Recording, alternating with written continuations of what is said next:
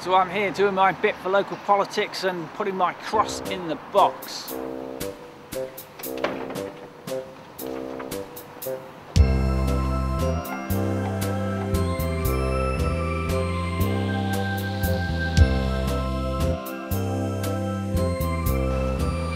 Well, it's May the 3rd, it's a day for local politics.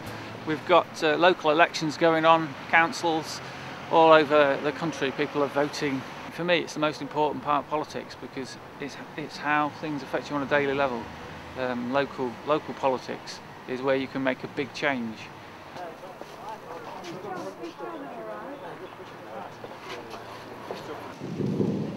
Right, I've come here to the actual counting of the votes.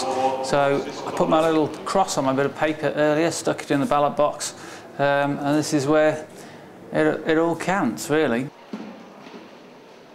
We're in the auditorium, and it's Thursday night, we're waiting for all the votes to come in, and it's my first time being here as a candidate.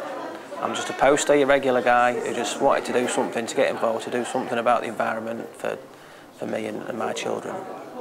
I've been that concerned about the environment and doing this. We've done all the things at home, recycling and such, but I've just started a year-long sponsorship campaign for Greenpeace, and I went along to talk to our Green Party candidate just about, any help I could get, any advice.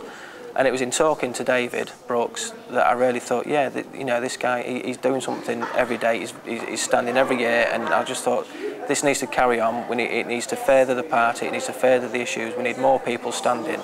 Really just talking to David and knowing how he can get involved, I thought, yeah, this is what everyday people need to do. It's a local election, and we all talk about the issues and, nothing gets done, so let's just stand up and fight for what we really believe in and try and do something about it.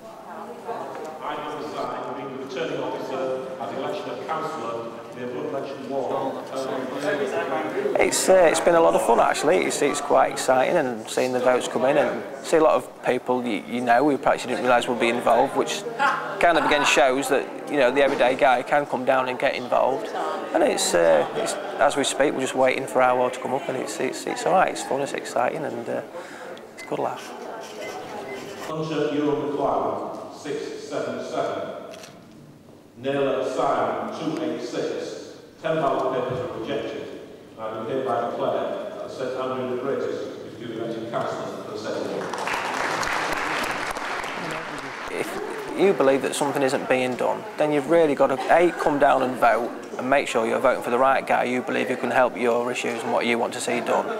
And if there's nobody there who you think offers you that choice, get up and stand. That's the only way we're going to get any change, really. It's all right to sit down and, nothing gets done, and we all have a moan, and I've been that person myself for all my voting life since I was 18. But there's got to come a time when you just got to stand up and be counted and say, I believe in this, and so, put your money where your mouth is and go for it and do it. If more people get involved instead of just moaning about stuff, then they would be able to change things. I'm sure it takes a while for the wheels of change to move, but if you get involved, it happens a lot quicker. The biggest change in politics happened from a small group of people being really tenacious and getting in there and doing it. Change only happens if you're part of it. If you don't vote, it's assumed that you agree with the current situation.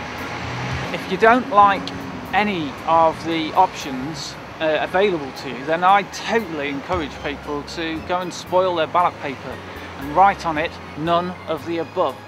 If enough ballot papers all over the country started coming in with none of the above written on them, then questions would have to be asked.